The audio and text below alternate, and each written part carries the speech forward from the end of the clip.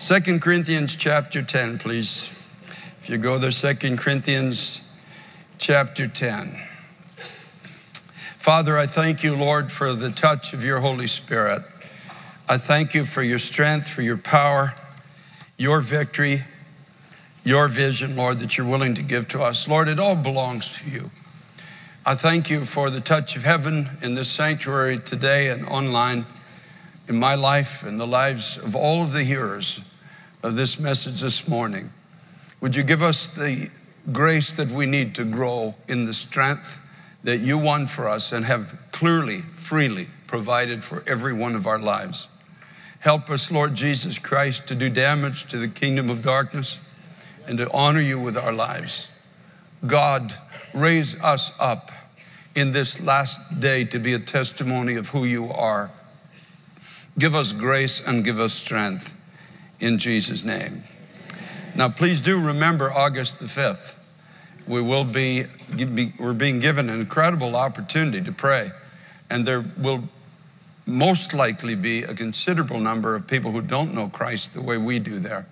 And it would be a wonderful opportunity for you to be able to share with somebody what God has done in your life. This is an opportunity that God's giving us to win the lost and to pray for our city. And I thank God for that.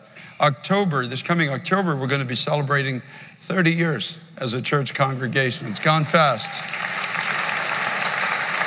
30 years. I've been here at 23, going on 24 of those years.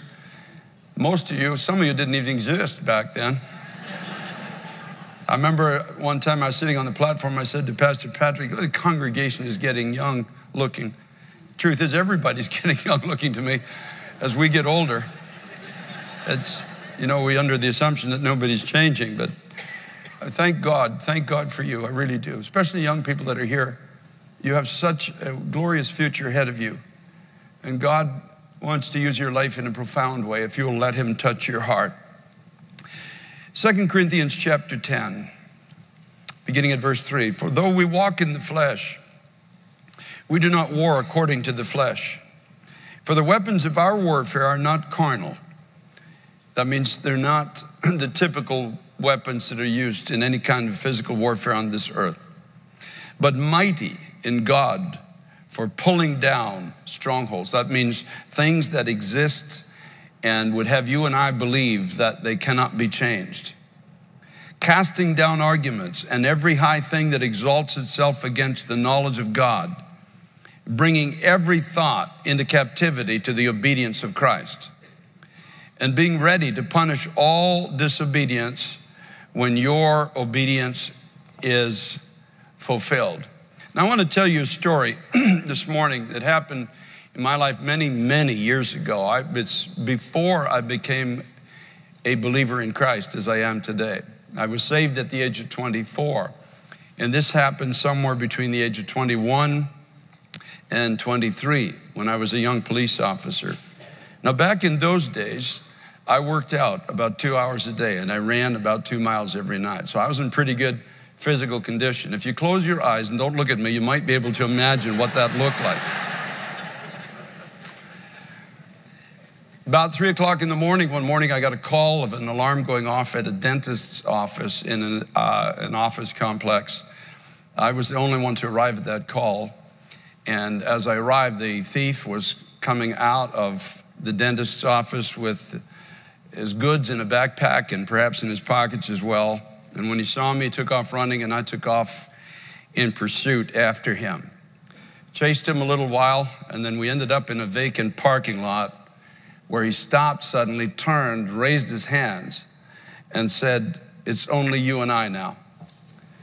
About 8 seconds later, it was only me.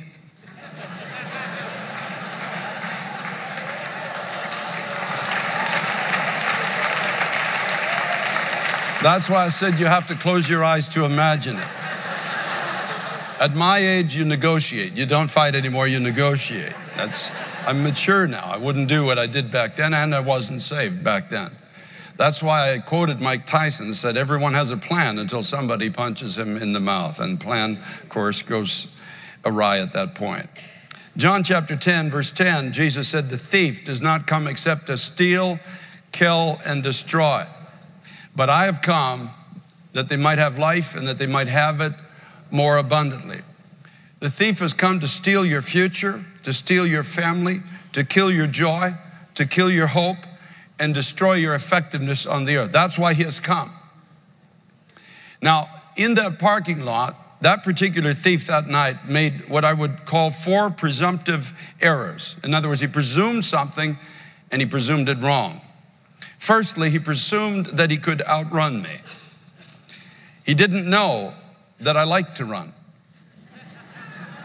I ran every night. As a matter of fact, one time I was on a call and I had missed my workout. I love to work out. I worked out 2 hours a day, and like I said, I ran at least 2 miles at night. And one day I missed my workout. You know how that feels. Those of you who work out a lot, you feel lethargic and you feel, it just feels awful when you miss your workout. And something similar happened, and the person took off running and I took off after him. I knew I could catch him easily, but I just paced myself about 30 feet behind and just kept, because I missed my workout. And I was so sad when he turned around and put his hands up, because I was just starting to break a sweat and I was really enjoying the run. David the psalmist says it this way in Psalm 18 verse 29, "For by you I can run against a troop. By my God I can leap over a wall." In verse 37 he said, "I pursued mine enemies and overtaken them, and neither did I turn back again until they were destroyed. I've wounded them so they could not rise. They've fallen under my feet.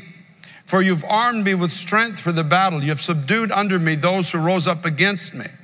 You've also given me the necks of mine enemies, so I destroyed those who hated me. They cried, but there was none to save them. Even to the Lord, but he did not answer them. Then I beat them as fine as the dust before the wind, and I cast them out like dirt in the streets." The devil would have you believe that you'll never catch him. You'll never catch his weaponry. You'll never catch his strategy. That somehow that overpowering him, which is what we are called to do because we are more than conquerors through Christ who loves us. We have been given power over serpents and scorpions and over all the power of the enemy, and nothing shall by any means hurt us. But the devil himself would have you always believe that you'll always be in pursuit of a victory that you'll never catch. But I remind you that Satan is a liar. He is the father of lies. And you have been given power in the Spirit to not just, you see, a lot of people think that at the Christian life you're given power just to more or less hold the fort, to somehow kind of put up a shield so the devil can't hurt you anymore. That's part of it, no doubt about it. But you've been given power to actually pursue the kingdom of darkness. You've been given power to actually make a difference. You've been given power, just as Jesus was, by the Spirit of God, to open prison doors and see wounded hearts healed and see blinded eyes being given a vision for the future, seeing captives set free. You've been given power to actually run after the powers of darkness. When Jesus said, "You're my church and the gates of hell will not prevail," it doesn't mean the gates of hell coming your way. It means you going against the gates of hell. The gates of hell can't hold out, can't hold their captives, can't keep on winning a victory when the church turns and finally realizes who we are in Christ and begin to pursue the powers of darkness. Praise be to God. We're not called just to exist. We have a purpose on the earth, and of course that divine purpose is always about people. A second presumptive error that the thief in the parking lot made that night is that he could keep what he had stolen. That somehow I couldn't take it back from him. Luke 11, 21 and 22, these are the words of Jesus. "When a strong man, fully armed, guards his own palace, his goods are in peace. But when a stronger than he comes upon him and overcomes him, he takes from him all his armor in which he trusted and divides his spoils." The devil can't keep what he has stolen from you. I'm going to say it again. The devil can't keep what he has stolen from you. You have power. Most of you know my story. but I'm getting old. And one of the privileges of getting old is you get to tell it over and over again. And you don't really care if the people have heard it before, because it's my story. And it's a good story. I like this story. I mean, it's an incredible story. But you know that at the age of 15, I started to suffer panic attacks because of pressure that was brought to bear in my life. And I felt that I was insufficient to achieve the goals that others felt that I should be achieving. And so panic, fear became a real deep part of my life. It crippled me to the point where I found it hard to go out of the house at times or ride on a bus. I remember one time I would be afraid that I'd panic or have a panic attack when I was on the bus. It was a very, very difficult season in my life. I thank God for his mercy. I thank God that I came to Christ. And when I came to Christ, one night, I felt another panic attack coming on my life. This is after getting saved. And I was reading the Bible that day, and there was a verse of scripture. I didn't even remember the whole verse, where the Apostle Paul said, if God be for us, who can be against us? And I believed that with all my heart. And I felt a panic attack coming on my life. And if anybody's ever had these, the closest thing to hell you'll ever experience on earth. You feel like somebody's pouring a bucket of dark sand on your head. Your heart starts to pound in your chest. You begin to sweat profusely. There's a foreboding sense of doom comes on you. You see no way out of the darkness. You feel like you're going to die. Before I came to Christ, I would carry Valium with me, and I would pop these Valium and sometimes top them with an 8-ounce glass of whiskey to get myself through this difficult moments in my life. But now I was a Christian. The devil would try to convince me that he could keep what he had stolen. He'd stolen my confidence. He'd stolen my voice. He'd stolen my future in many regards. And it's as if Satan was saying, okay, I've lost you to Christ, and I will agree with you that you have eternal life. But the abundant life is not going to be yours. So just be content with what you have. But that night I got up, and in my heart I said, no more pills. I'm a believer in Christ now. No more whiskey. That's gone from my life. And I believe it, as the Bible says, if God be for me, who can stand against me? I went down into my living room and I prayed a prayer that I still remember today. Well, it's not a prayer. I wasn't praying. I was talking to the devil himself. There's a point where you got to get up and you got to fight back. There's a point where you have to face the thief in the parking lot. Do you understand what I'm talking about? There's a point where the ferocity of God, it's wonderful the lamb saved me, but the lion lives inside of me. Do you understand? There's a point where you and I can lift our head and we can roar right in the face of the devil. And that's what I did that night. I said, Satan, you can only kill me if God allows you to. And if he allows you to, I'm going to heaven. So I win tonight. I win either way. It doesn't matter to me. This is a win-win situation for me. And so I said, you throw at me everything you've got. Everything you've got, you throw it at me. But I throw at you what I now have. In the name of Jesus Christ, the Son of God, I resist you. That's what I prayed. And a heat, not a fuzzy feeling, a heat hit my feet, went through my calves, my legs, my middle part of my body, my chest, my head, and out the top of my head. And I was set free 40 years ago from 9 years of hell.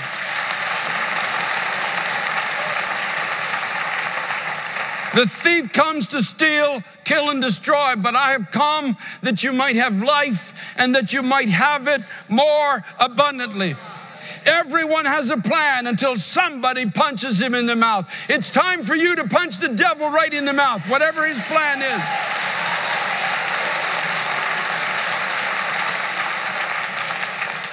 Also, the devil tried the thief that night in the parking lot. There's a third error, a presumptive error. He presumed that I was alone and had no power to take his stolen goods from him. Listen to what Paul says in Ephesians chapter 6, beginning at verse 10. Finally, my brethren, be strong in the Lord and in the power of his might. Put on the whole armor of God that you may be able to stand against the wiles of the devil. For we do not wrestle against flesh and blood, but against principalities, against powers, against the rulers of darkness of this age, against spiritual hosts of wickedness in heavenly places.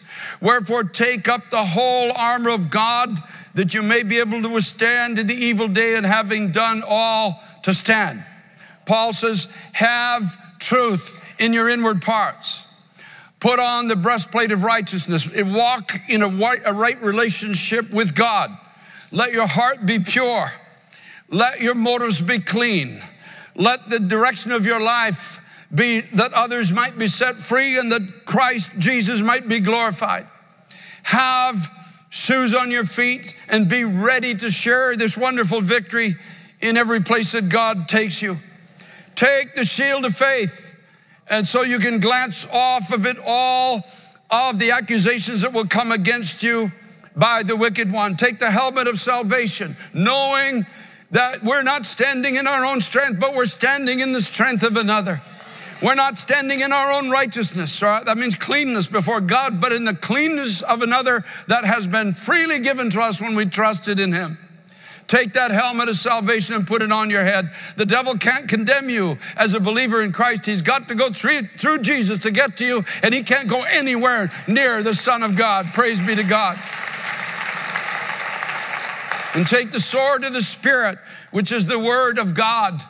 Know your Bible. Know the New Testament. Know this book, folks. Know it, because it is your weaponry. It is your power. I only had a half of a verse of scripture and got set free from 9 years of hell on this earth with a half a verse of scripture. Know the word of God. Know who you are in Christ. Praise be to God. And pray with all prayer and supplication in the Spirit. Blessed be God. He thought that I had no power. He turned in the parking lot, raised his fists, and all he could see is one uniformed police officer and himself. And he thought I had no power to take his stolen goods from him. Looking at me, what did he see? He saw a uniform. And not only behind that uniform is weaponry.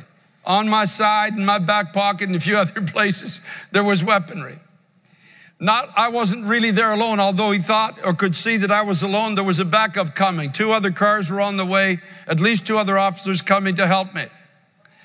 And if that didn't work, there was 660 or more officers available in police department. If things got out of hand, they would all be heading my way to help me. Behind the 660 officers, there was a city council. Outside of them, there was outside police forces that could be called in on a moment's notice to come in and help.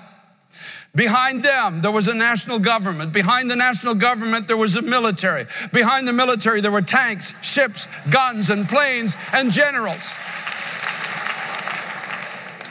You have to understand who's behind you. You have to understand who's behind your authority. You have to understand you're not standing there alone. You have to pray and say, God, give me a vision of who I am in Christ. Give me a vision of why the demons believe and tremble. Why should hell tremble? When I stand and face an enemy that's trying to convince me that I have no power to take his stolen goods from him. You and I, as believers in Christ, let's just say you. We're going to talk about you today. You have the weaponry of Christ that we read about. You have backup. You have brothers and sisters in Christ that you can call upon for assistance and who should be there to help you in your time of need. You have hundreds in this battle with you. You're never alone. Look around you, folks. You have hundreds in this battle with you. You have leaders who will join you and will strengthen you. You have outside forces that will come down and help you if you need them. The chariots of God, the angels of God still roll across the mulberry trees as they always have. You have weapons so powerful that they can fold up a galaxy. Do you understand how powerful the weapons of heaven are? God has the power to fold up the heavens and the earth and remake them one day, as he will, into that which it was always destined to be. You have a general at the helm, so powerful, so awesome, that only the mention of his name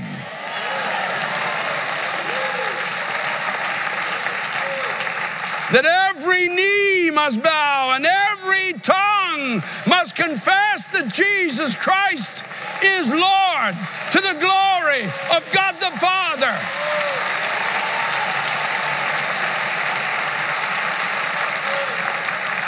Not only in this world, but in that which is to come. And there is no weapon formed against you that can prosper as sons and daughters of God. There's no wall the devil can build that's high enough you can't leap over it. There's no valley deep enough that you can't get through it in Christ. No power, no principality, no angel, no army, no military, no nothing can stop you from doing what God has called you to do in Jesus Christ. For the weapons of our warfare are not carnal, but mighty in God for pulling down strongholds and casting down arguments and every high thing that exalts itself against the knowledge of God, and bringing every thought into captivity to the obedience of Christ. As I said earlier, everyone has a plan until somebody punches him in the mouth. The devil has a plan. The fourth presumptive error the thief in the parking lot made that night is that his words were sufficient to resist my advance, and that just by his words he could overcome me. 2 Corinthians 10:6, Paul says, "In being ready to punish all disobedience when your obedience is fulfilled." So what is my obedience? What is God looking for in me? First and foremost, to know and agree with who I am in Christ. To stop sniffling and stand up and say, no more of this. I am more than a conqueror. I have heaven's strength at my disposal. I am one of the children of God. I am an ambassador of the kingdom of God on the earth.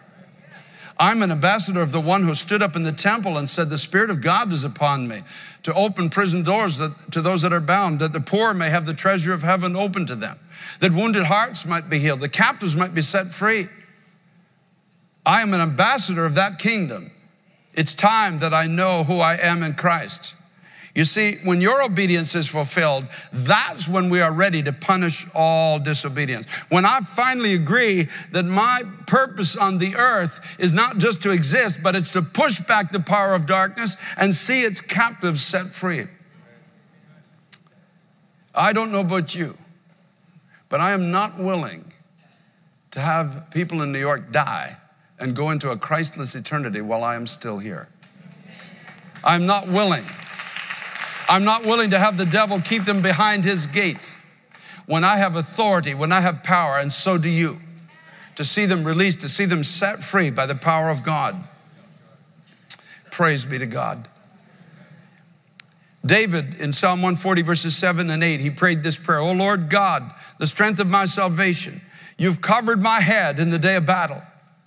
Do not grant, O Lord, the desires of the wicked. Do not further his wicked scheme, lest they be exalted."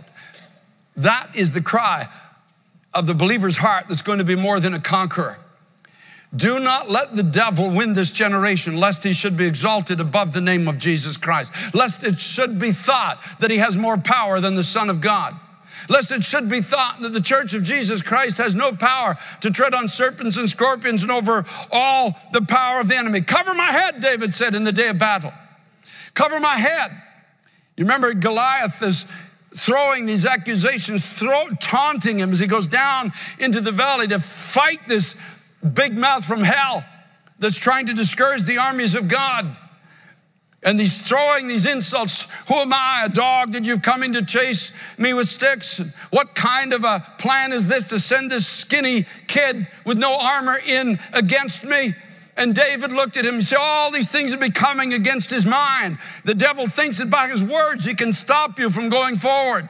And David, the Spirit of God came on David, said, you come to me with weapons and all of these other things that you have, but I come to you in the name of the Lord God of hosts, the God, the general of the armies of Israel that you have defied. And this day, he said, I'm going to take your head from you to prove to you and all of these hosts of darkness that are behind you that there is a God who does rule the universe. He is in all, has all power and all authority. Do not, O Lord, grant the desires of the wicked. Do not further his wicked scheme, lest they be exalted. This is how you and I have to pray now in this church when we gather to pray. This is how we must pray together in the morning, or alone in the morning and together at night when we come together. My God, my God, my God, it would seem that the enemy has the upper hand in our generation. But we are a people who have the right to stand the devil to the face and say, you throw everything at me you've got. And if the Lord allows you to send me home, then I win. But till that day, I throw back at you what I now have. In the name of Jesus Christ, the Son of God, we resist you. We resist your weapons. We resist your advance. You're not taking our homes. You're not taking our families. You don't get our children. You don't get our grandchildren. You don't get anything that belongs to us. You don't get our friends. You don't get our neighbors. You don't get the kids in our street.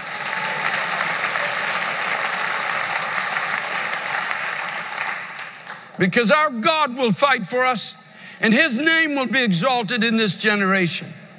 We're not looking to exalt the name of a church. We're not looking to exalt the name of any preacher. Only one name deserves to be exalted. Only one name needs to be lifted up in victory. Genesis chapter 3, verse 15, there was a promise. It was the first time the gospel was preached in the Old Testament, that there would be a seed born, that would be Christ, and those who are of him would place their foot firmly on the head of the devil himself.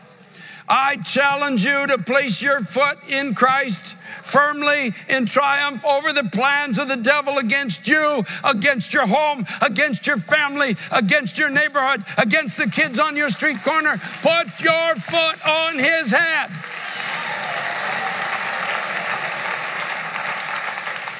Bless the Lord, oh my soul. Remember, everybody has a plan until somebody punches him in the mouth. That's where you and I come in. We have a thief in our parking lot. He's stood to face us in this generation, and he's challenging the church. Do you understand that? Do you know the moment we're living in right now? He will convince you that you're all alone. He will try to convince you that he can keep what he's stolen. He'll try to convince you he's faster than you are. He'll try to convince you that you have no power to take his stolen goods from him, and that he can resist you simply by his words. Everybody has a plan until somebody like you, somebody like me says, no, sir, devil. No, sir. No, sir. No further. As a matter of fact, you're going to back up. Matter of fact, you're going to take a little rest now in the parking lot.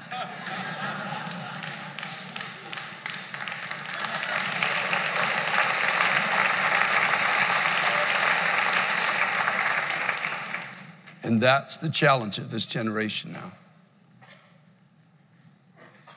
We're being called into something deeper than just living for ourselves. We're being called to push back the powers of darkness for the sake of the captives, for the sake of the honor of the name of Jesus, for the sake of the power and glory of God, which I believe he desires to manifest again in our time. God can sweep this city. He can find every lost coin, every lost sheep. He can speak to every heart. But first he needs a people through whom he can speak. People who are not afraid. People who know who they are in Christ. People who understand the authority of heaven that's given to the believer. People who have escaped the trap of living for oneself and have understood that as you went to a cross that I might be saved, now you've called me to take up my cross for the sake of others. People who have laid down their own plans and taken up the plan of God. Those are the people who are given spiritual authority. Oh, by the grace of God, beloved church, by the grace of God, let's go into this battle. Let's pray. The weapons of our warfare are not carnal. They're not physical. They're not created by this world. These are weapons of spiritual authority. These are weapons of understanding who we are in Christ. These are weapons of praying as if we cannot be denied when we see it in the Word of God.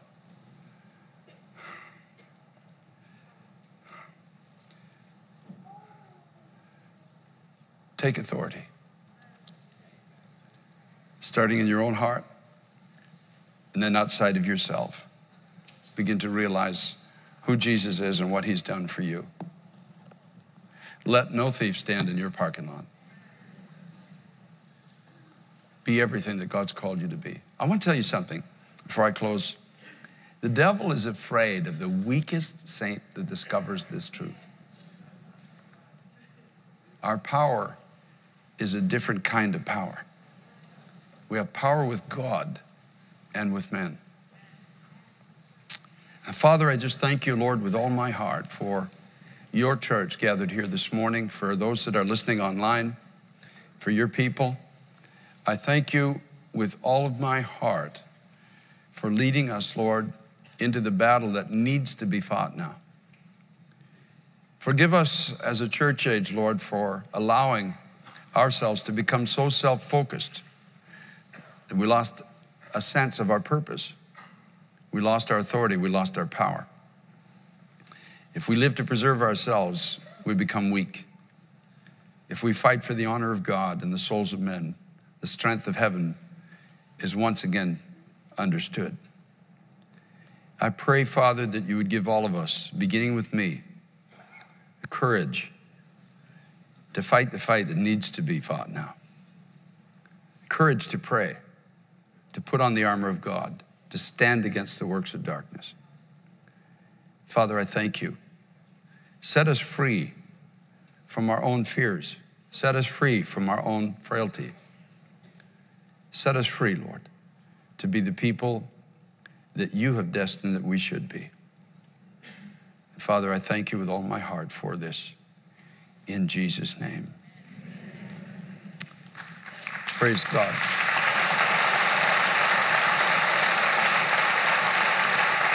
I want to give an altar call in the main sanctuary, the balcony, in the annex, North Jersey, and people who are at home online. Just people like me who just want to stand up and fight back in a spiritual way. I'm not talking about anything physical or anything of this world, but to stand back with understanding of who we are in Christ and say, God, make a difference now through my life. Make a difference. Push back the powers of darkness. Let's stand. If that's you, just come and we're going to pray together. Just slip out of your seat. Main sanctuary, balcony, go to either exit. Young and old, please just come. Just come. And we're going to pray and going to believe God for a supernatural transaction at this altar. The Lord will help you. The Lord will strengthen you. Don't draw back. Don't be afraid. Don't be afraid of what this means. If the Lord's speaking to your heart, just come. If you're tired of being a coward, just come. If you're tired of listless Christianity that seems to have no purpose, just come. Just come and let God touch your life. We'll worship for a few moments, then we're going to pray. Hallelujah, hallelujah. Lift your hands if you will. Father God, in Jesus' name, I ask you, Lord, on behalf of this church, that we might have the privilege of being ambassadors of your power to this generation, that we might have the courage to stand the devil to the face and push his words back at him to where they have no power at all. God, I pray, Lord, for freedom for everyone in this sanctuary, for those that have come to this altar, that you would deliver us all from everything that would hinder us from being everything that you've called us to be. And God, would you make us warriors for your kingdom, able to pray, able to take spiritual authority the way you said that we should. Would you help us to put on the full armor of our Christ? God, would you help us, Lord God, to push back against the powers of darkness, lest they should be exalted above the name of Jesus Christ. God, we lift up our city, Lord. We lift up our homes, our families, our neighborhoods. And Lord, we ask you to make us bold for your kingdom's sake, oh God. Give passion and power to our prayers.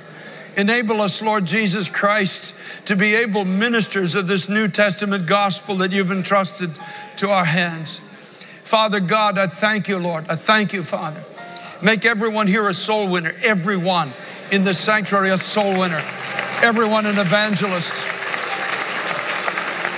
God, help us not to walk by what we see, not to speak the way the people of this world speak. Help us, oh God, to see from heaven's perspective. This is a battle for the souls of men, women, and children. Help us to keep it in right balance, oh God. Help us to pray that hell would have to open its gates and let the captives go. Father, we thank you. And before we close today, we speak to every power and every principality in New York City, and we say to you, let the people go that they may worship God. Let them go. Let them go. Let them go. It makes no difference how entrenched you are and how powerful you think you are. We command you in the name of the Lord Jesus Christ to let the people go, that they may serve God, that they may love God, that they may know God, that they may eternally dwell with God. Holy Spirit, invade the streets of our city.